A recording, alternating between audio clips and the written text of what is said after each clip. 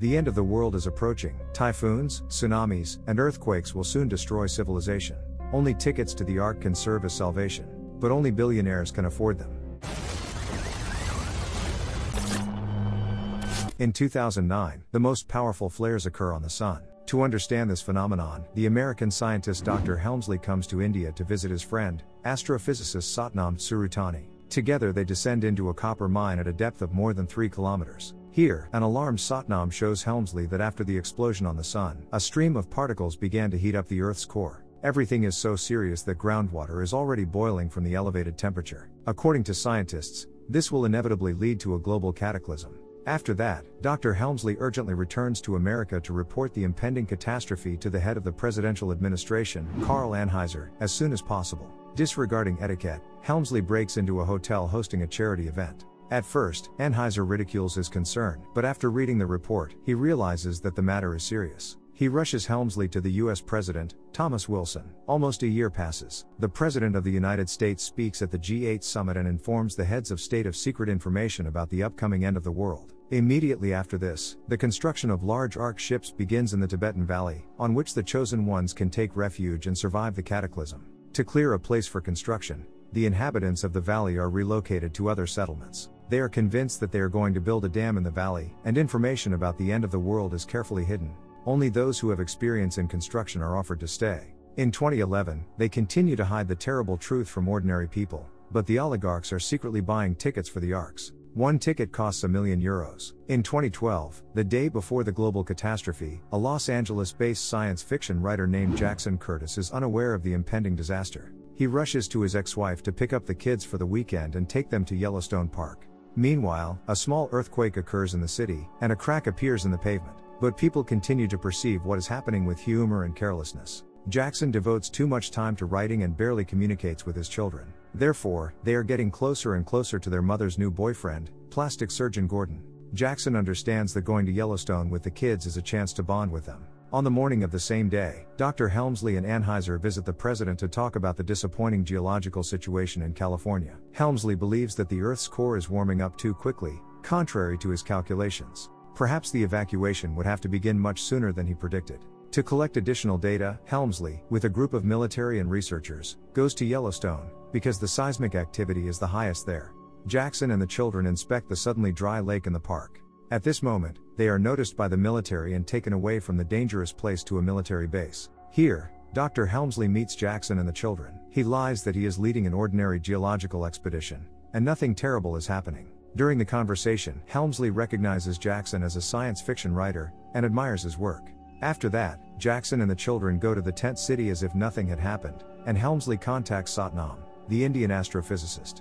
Satnam's data indicate that the process of destabilization of the Earth's crust has begun around the world. This means that the evacuation of people to the Arks must begin immediately. Helmsley promises that a plane will come for Satnam and his family soon. Jackson's children are bored in the tent city. The man fails to find a way to connect to them. The kids go to bed, and Jackson spots a crazy radio host named Charlie broadcasting from his van. He speaks of the approaching end of the world. Charlie fills Jackson in on his seemingly crazy idea that the government is hiding the truth from the people. Only a select few will survive, and anyone who has recently guessed about a covert operation was exterminated by the authorities. Charlie even has a map showing the location of the Arks.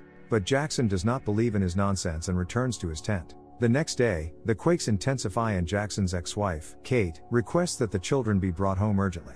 Meanwhile, Anheuser informs the President of the United States that only 4 Arks have been built so far, which means that it will not be possible to save a sufficient number of people. Helmsley addresses the heads of all states with a report on the deteriorating situation. The President of the United States announces an immediate evacuation to the ships. Jackson gives the children to his wife and hurries to work. He works as a driver for the Russian oligarch Yuri Karpov. Karpov has tickets for the Ark, so he receives an evacuation text and asks Jackson to urgently bring his twin sons to the airport. One of the boys lets slip about the big ships they are going to survive the disaster on. Jackson immediately remembers the words of Crazy Charlie and begins to believe in the end of the world. He immediately rents a plane from the airport and rushes off to pick up his family. At first, Kate does not believe him, but after another earthquake, the family, along with Gordon, quickly jump into Jackson's car. Los Angeles is completely destroyed right before their eyes, houses are collapsing, and entire blocks go underground. The family only miraculously manages to get to the airport. Here they discover that the pilot of the rented plane is dead. Luckily, Gordon has recently taken some flying lessons and will be able to fly the plane. Together they manage to get the plane airborne at the last moment. The unimaginable is happening to the city. It is unlikely that anyone will be able to survive under these rubble. Soon, not only Los Angeles, but also other cities on the coast go underwater. Jackson assures the family that they need to fly to Yellowstone to get a map from Charlie with the location of the Arks. The plane with the Jackson family lands at Yellowstone for refueling. At this time, Jackson himself hurries in search of Charlie. Charlie is not in the van. He is already preparing for the end of the world on the mountain. Jackson asks the madman where the map is and hurries back to the plane. Charlie refuses to evacuate. He continues to broadcast against the backdrop of a huge erupting volcano. At Yellowstone, a real doomsday begins, during which Jackson drives at full speed to the plane. Gordon is already preparing to take off, because it is no longer possible to stay there. Finally, Jackson finds the map, gets out of the van and at the last moment jumps into the plane taking off. Miraculously, Gordon manages to get the plane away from the huge explosions. Jackson examines the map and reports that the Arks are in China. They need a bigger plane to fly there. Meanwhile, Helmsley calls his father and warns him of the impending disaster, even though it's forbidden. The father is brave, asks not to worry about him and touchingly says goodbye to his son. Anheuser hides the truth even from his mother and decides that she would still refuse to evacuate. Massive destruction is taking place all over the world. Thousands of people, distraught with grief, gather to indulge together in prayer, complete hopelessness. Looking at it all, Helmsley considers it unacceptable to continue to hide the truth from people. But Anheuser is categorically against loud statements until the chosen ones are on board the Arks. Anheuser insists on the immediate evacuation of the president, but he retreats to the chapel and refuses to speak to anyone but Helmsley. Men talk heart to heart. President Wilson believes that he has not done enough to save people and decides to refuse the evacuation in order to share the fate of his people. Helmsley boards the plane and reports that the president has refused to leave. Then Anheuser takes command. There is a fight between the men. Helmsley is perplexed by the high-handedness and rigidity of the other man, who in turn believes that excessive sentimentality will interfere with saving humanity. The president's daughter, Laura Wilson, also takes her seat on the plane. She bitterly says goodbye to her father and accepts his decision to stay. Soon President Wilson is addressing the nation. Contrary to Anheuser's assumptions, this does not contribute to the start of riots. The plane under the control of Gordon has already arrived at the airport in Las Vegas. But all flights have been cancelled, so it is not clear how to fly to China. The family of the oligarch Karpov was also waiting for their departure here. Jackson knows that Karpov has tickets for the Ark and begs his former employer to take his family with him. At this moment, Karpov's personal pilot named Sasha reports that he has found a working plane and is ready to fly on it. However, the co-pilot is missing. Jackson advises taking Gordon as co-pilot. The company runs towards the huge AN-500 aircraft, which is transporting cars. Despite the controller's ban and the damaged runway, Sasha and Gordon manage to lift the plane into the air. Meanwhile, the Buddhist monk Nima receives a letter from his brother, who works building Arks. He tells the truth about this construction site, says that he figured out a way to get on the Ark without tickets, and asks Nima to bring the whole family to the base. The young monk tells the teacher about this and leaves to pick up his grandparents. The White House is covered with ashes. People are hiding in it. However, each to the last retains a dignified appearance and helps others. President Wilson decides to help a little girl find her dad. The Prime Minister of Italy also remained at home and devotes the remaining time to prayers. But soon a terrible earthquake occurs in the Vatican, which buries millions of people. Continents begin to move rapidly. This causes giant tsunamis around the world. One of them covers Washington. Along with countless people, President Wilson dies there. Dr. Helmsley reports that the base with the Arks will also be underwater in 6 hours. He also notes that the Earth's crust has shifted a lot. The South Pole is now in Wisconsin. On board the AN-500, Jackson and Kate have a good talk and forgive each other old grievances. Sasha reports that the fuel is running out, which means that an emergency landing will soon need to be made. Due to the shift of the continents, their plane ends up in the Himalayas not far from the right place. The plane loses its engines, and it is impossible to find a place to land in the mountains of Tibet. Sasha asks everyone to get into one of the cars and exit the rear cargo area of the low-flying plane. Thus, everyone leaves the board, except for Sasha, who heroically continues to fly the plane. AN-500 lingers on the edge of the abyss, but immediately falls down. Sasha dies. Chinese cargo helicopters fly over the survivors, delivering the animals to the Arks. One of the pilots notices the company and goes down. Karpov shows the Chinese pilots boarding passes for himself and his sons, and they are taken on board. The rest are left to freeze in the mountains. The company wanders among the mountains and notices a moving car. Jackson waves his arms frantically and begs it to stop. The driver of the car is the Buddhist monk Nima. He picks up fellow travelers, and together they go to the valley. Anheuser, who has arrived at the Arks, is informed that one of the 4 ships is out of order. It was for this Ark that Karpov had tickets. Helmsley and Laura Wilson, who have become friendly, go to their Ark and ask Anheuser how people were selected for boarding ships. Only now Anheuser tells them that tickets were sold only to rich people. Nobody tried to create the best gene pool for the repopulation of the planet. Helmsley walks into his cabin and realizes that if desired, it can accommodate 10 people, not just him. At the same moment, the astrophysicist Satnam calls him.